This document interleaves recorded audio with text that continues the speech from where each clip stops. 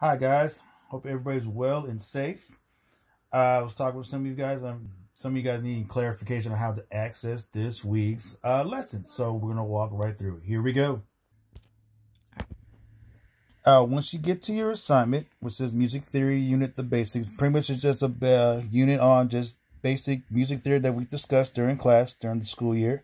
I just want to do a quick review with you guys on it.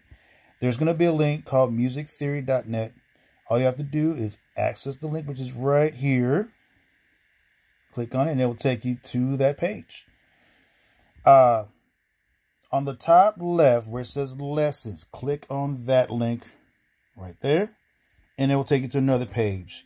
As you can see, each lesson is broken down in units. This week, I want to focus on just the basic, which is the staff and class and all that this list that you see right here. Click on each link,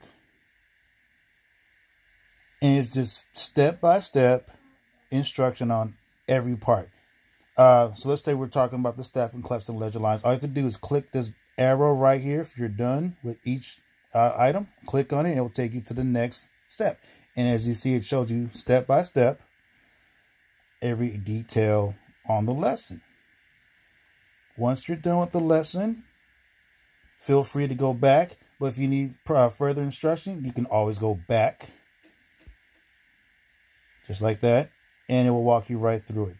Once you're done with this unit, what I want you guys to do is to go to the questionnaire. It says Music Theory, the Basics on the Google Forms.